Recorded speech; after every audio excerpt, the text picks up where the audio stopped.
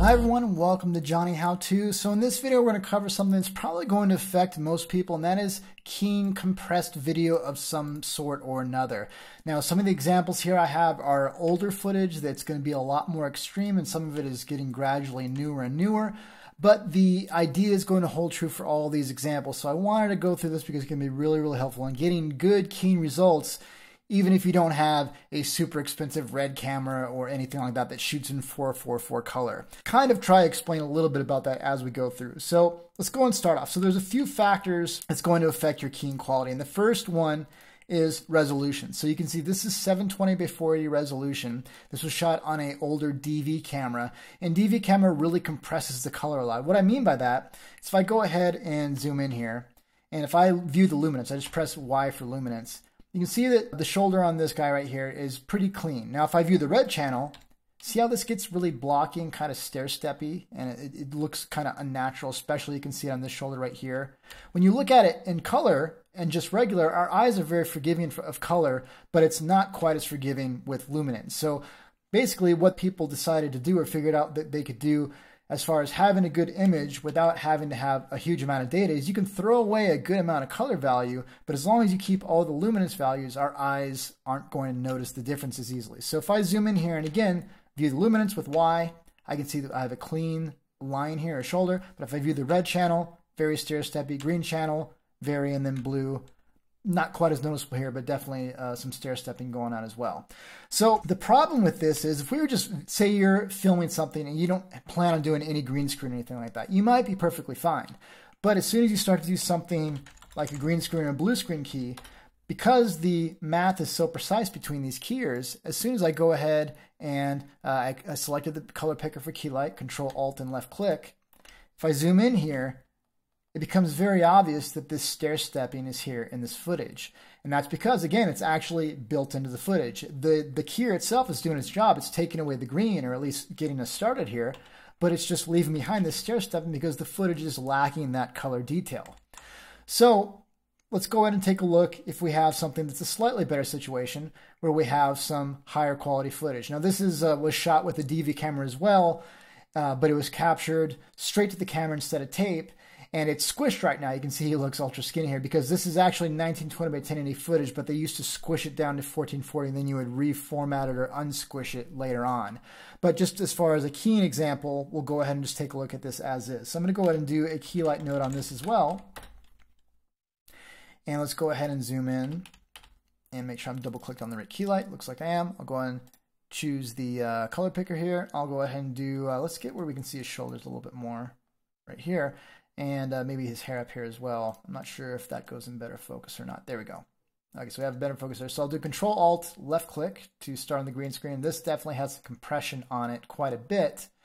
But if you view the alpha channel, you can see that we're kind of getting that same stair stepping. But notice it's way less than in this footage here. And that is because the higher the resolution you shoot in, the more pixels you kind of have to make up the difference in that stair stepping, especially if you happen to be down-resing this. So if we were shooting in 4K footage on a non-professional camera, but then downscaling the result to a 1920 by 1080 HD finished product, you might not notice the stair stepping at all, even if you're dealing with compressed footage that might come off of a phone or a camera, a DSLR, or anything but a really super high-end camera. You still might get very good results, but it still is going to be harder to deal with, even far beyond the helpful solution that I'm going to show you here. So last but not least, and we'll get to this one later on, we have one that's much less compressed, and you can see the quality of the green screen going up as we're going along here as well. So let's talk about this first shot and how we can get some better results with this.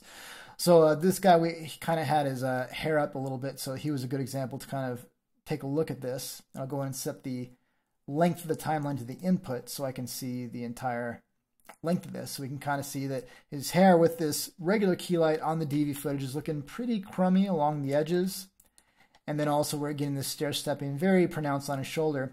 So what we're going to do is I'm going to keep this one on the side here for comparison later on, but what we're going to do is we're basically going to have the computer split out the luminance, which remember is nice and clean from any type of camera, And then we're going to go ahead and separate that from the color values.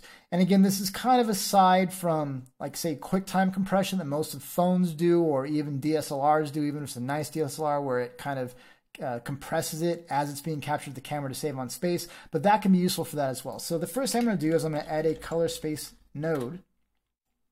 I'm going to go ahead and plug that into our footage, and I'll go ahead and view it. And by default, it doesn't do anything. It's inputting the linear color, which is what Nuke works in, and it's outputting linear color. So there's no change happening whatsoever. But what I want to do is I'm going to change it from linear, which is the regular image that we're seeing here. I'm going to output it as YCBCR. And basically this is YUV, meaning the Y stands for luminance, and then the U and the V is our color values. It's just labeled differently here. So once I do that, the footage immediately goes Jimi Hendrix looking here, which looks really, really funky. But it has done what I was kind of hoping it would do.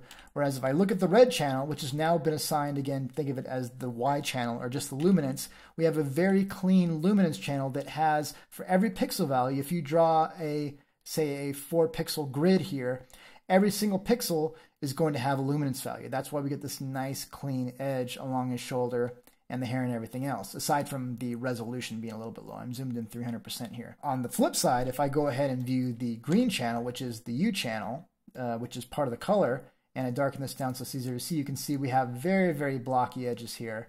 And then if I view the blue channel, which is the V channel, again, the U and the V, YUV, the U and the V are the color values. You can see very, very easily this is very, very blocky based on the DV and the compression that's happening to the footage. So the solution to this is we're going to leave our luminance channel alone, the Y channel, but we're going to blur our U and V channels. So the way we can do that is I'm going to go ahead and add a blur node.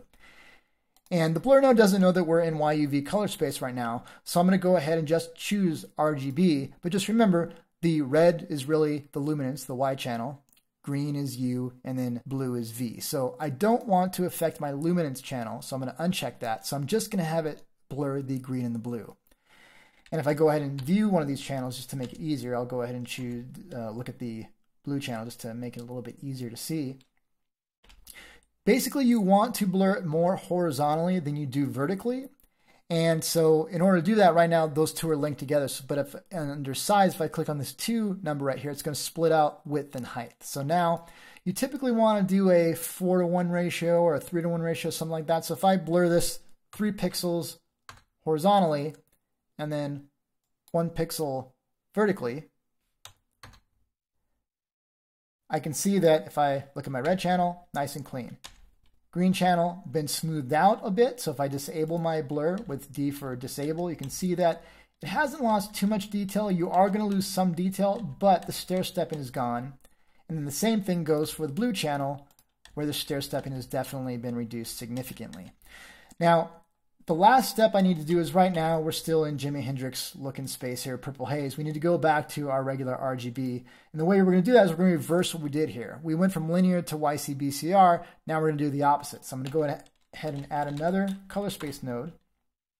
And I'm going to go from YCBCR and back to linear. And this is where a lot of people mess up. Well, so the two gotchas that happen a lot is people accidentally assign the wrong ins and outs on these two nodes. Remember, you're going from linear to YCBCR, and then when you're done, you're going back from YCBCR to back to linear.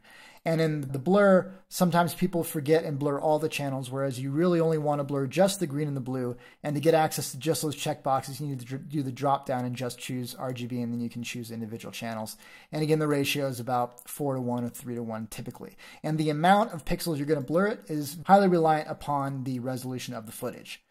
So what did this do for us? At a glance, if I press 1 here on the original footage and press 2 on the supposedly blurred footage, and I go full screen and zoom in, and I'm pressing back and forth to go between these two nodes, it doesn't look like anything has really changed.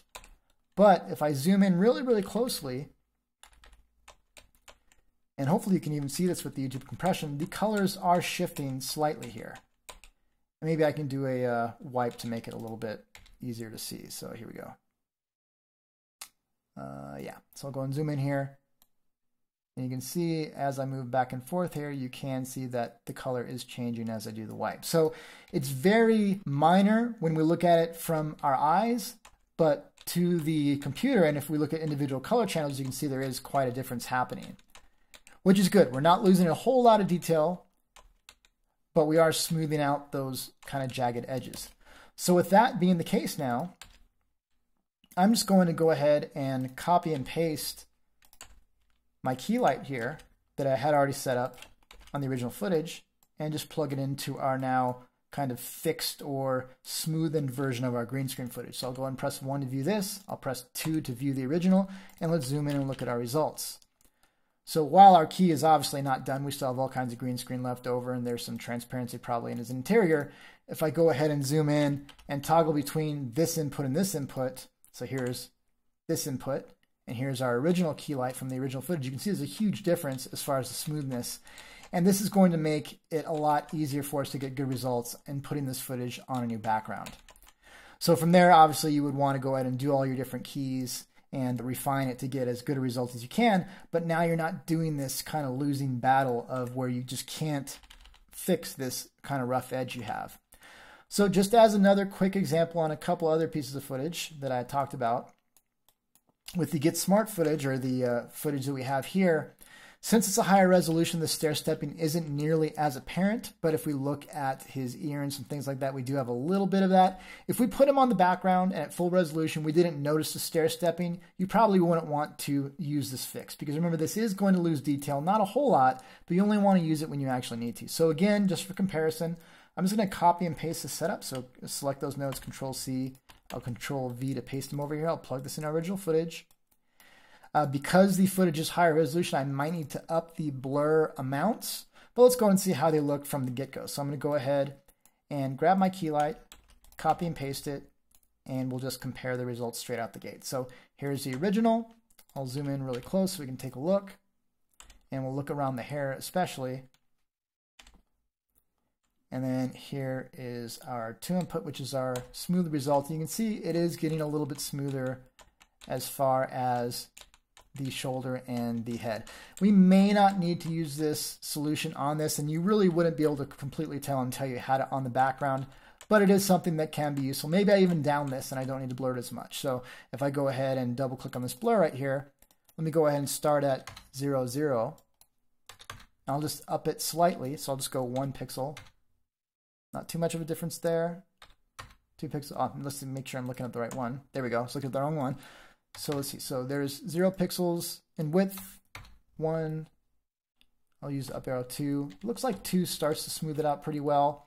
And then for height, height's not really making a whole lot of difference. So either I'll leave that on 1 or 0. But it's mostly the horizontal value that's going to help us with this kind of keen compressed footage. All right. So that one definitely did make a difference. Not as visible of a difference, but definitely one that can help us. So we can see we have a little bit more jagged edges and smooth that a little bit. And you can see like along his neck here, that kind of smooths out and fixes that line in the original footage there. And then last but not least, let's look at, as you up the camera quality and the green screen quality, what happens. So here's some footage here that is also 1440 by 1080, but shot against a much better green screen. So this is actually probably the same camera, but just a better setup, which obviously is going to make a huge difference. And if we go ahead and add a key light to this, and again, I'm just using key light, but you could use any key that you happen to want to use. I'll just do a quick key on this, and let's see if I can get a good starting point. And already you can just see by the quality of the camera, these, you know what, I think these are different cameras that shot the two of these, but just from the get-go, you can see how much smoother this is. If we look at our original one here that has low resolution and shot on DV, you can really just see how crummy of a key we get out the gate. We just have all this jaggedness and stair-steppy type of look. Whereas if we jump a couple camera generations later and we view the alpha channel, we've upped the resolution, we've upped the color values. I think this might be a 422 camera. So for every 4 pixels, there's 2 color values. You're getting a much better and smoother result. So if we go and look at this, we still have a little bit of jaggedness. That might just be from the key and the spill on the screen, but overall we're getting a much better starting point. But just as a comparison, let's go ahead and copy and paste this stuff over here as well. Press L to line them up and condense them a little bit. I'll plug this into here and then copy and paste our key light and just see how this looks. So I'll go, here's our new version, here's our original version. And since our resolution is a little bit higher, I'm maybe going to go ahead and try 3 and 1. And you might need to go higher or lower depending on the footage. Obviously, if you're using 4K footage, you have to use higher values. But let me go ahead and zoom in and see if we look at our alpha channel, if we get a smoother result. So here's with our fix, here's without our fix. And so it's pretty minimal, but you can see it is smoothing out a little bit. I would say with this footage, you might not even need it. But then again, I am looking here and you do see a little bit of that stair stepping. But at the same time, I am zoomed in 300%. So you have to kind of keep that in mind. Am I just viewing the pixels so close that I'm going to see pixels no matter what? Or is that from the actual keying itself? So if we look at it at 100%, you hardly notice a difference. So you may or may not choose to use it based on the footage, but if you're, say you're using your smartphone, it's going to compress it and throw away color. You're kind of getting a double negative in there. Even a DSLR camera that's a nice full frame camera, even like say like a Canon 5D Mark III or the GH4s or anything like that, that shoot really great footage, but still don't capture raw video footage, you still might use these solutions in certain cases. So again, hopefully you can kind of see the benefit of these in the particular cases. Sometimes it's much more pronounced than others, but hopefully now you're a little bit better equipped to work with compressed footage and get good results in keying them. So thank you very much for watching, and I'll see you in the next Johnny How To.